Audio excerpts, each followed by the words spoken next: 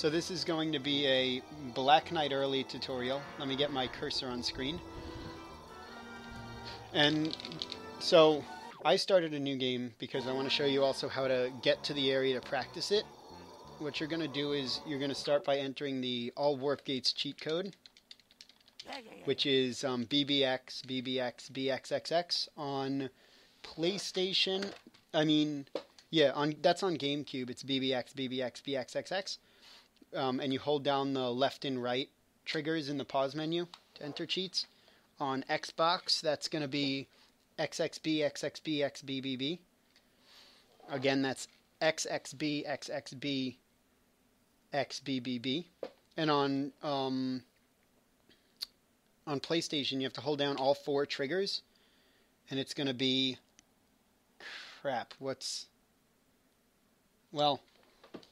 where's my PlayStation controller so I can look at it? I don't know.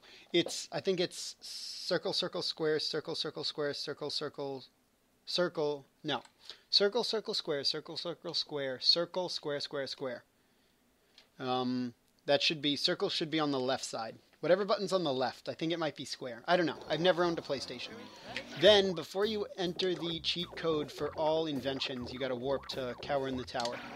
That way, the invisible wall that prevents you from jumping up to this area up here is still there because you didn't enter the room with galoshes.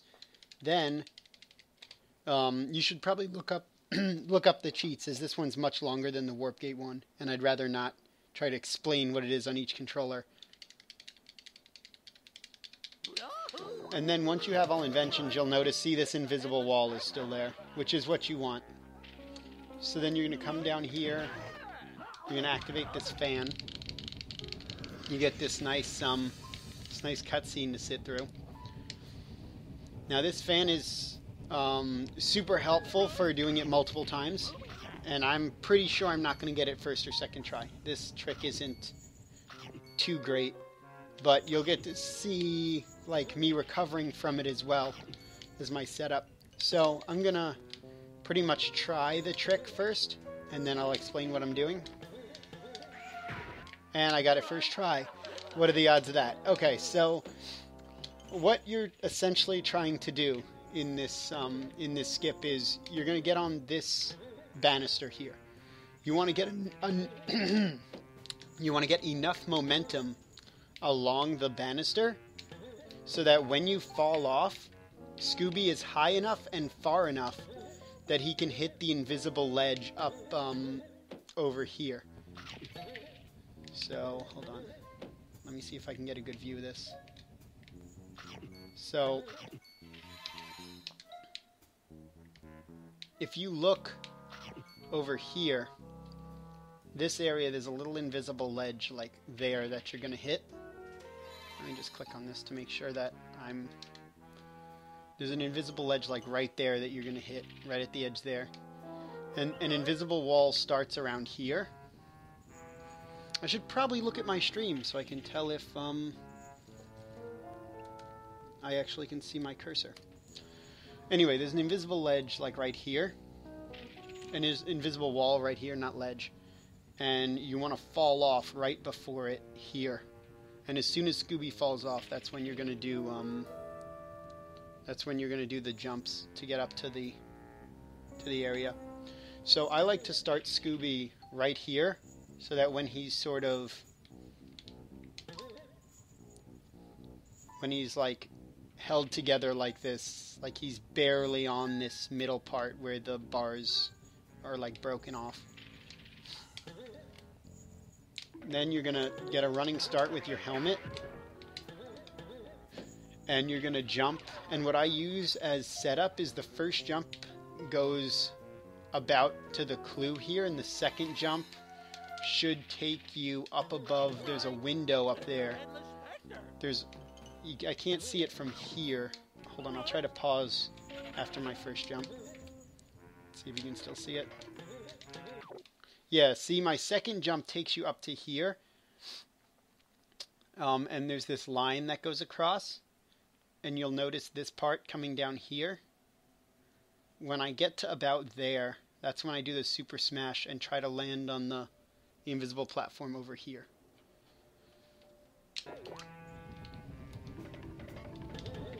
Let me see if I can do it one more time. It's relatively precise, and the hardest part is getting the angle down that you want to hold your control stick at to get the jump itself.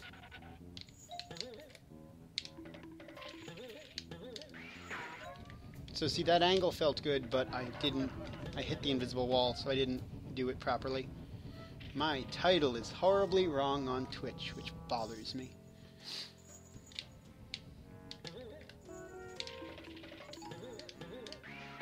Oh, that was close. That angle was off. I was too close to the camera there. Learning BKS.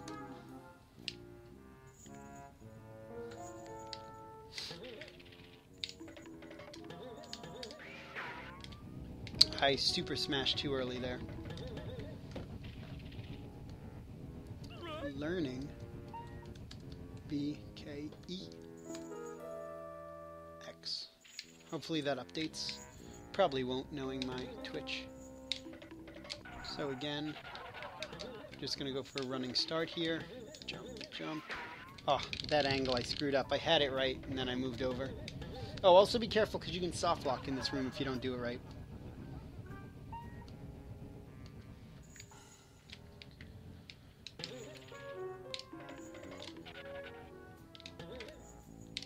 Running start, 1, 2. Oh, that felt good. I don't know what I did wrong.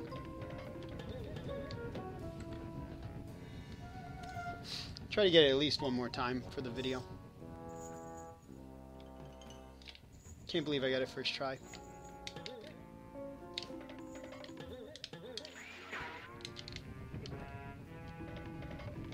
This is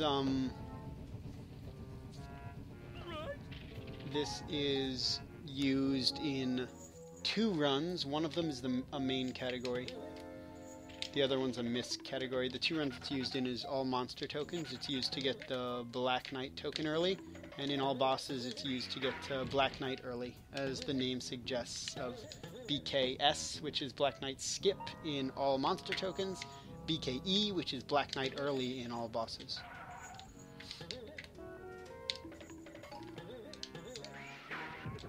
Darn. And also, as you can see, a general way to get back up faster is using the umbrella to get that fan.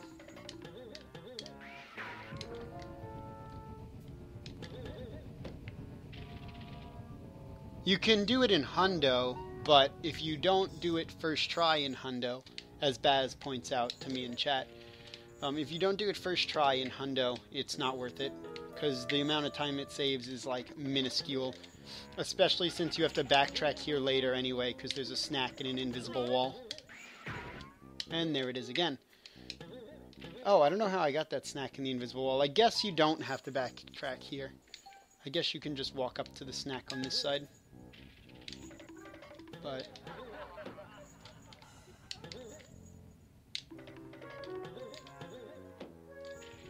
when I did it in my Hundo, I didn't get that snack and I had to backtrack for it. I'm gonna go for it one more time, try to explain it as I'm doing it. The running start, as you drop off, you want to jump and then super smash. Oh, really? There's a gate you can't get out of? And oh, yeah.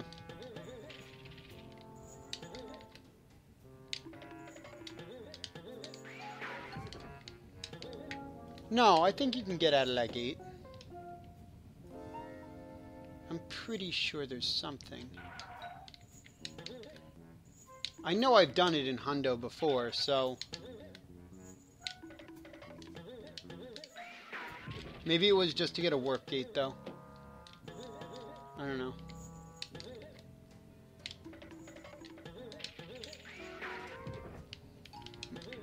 Well, after this, I'm going to try it now, because I'm pretty sure I've done it before.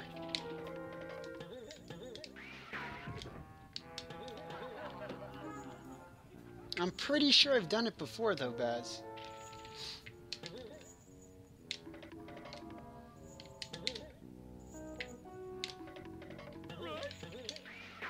Aw.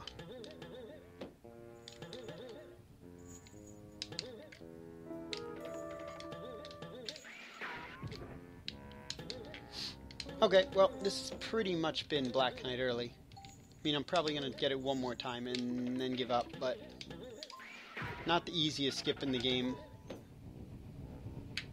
But, you know, definitely a useful one, as it skips a ton of the mana.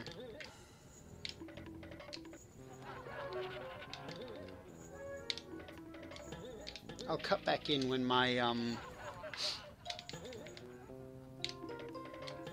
when I get the skip again, which is right there. So never mind, I won't even cut out.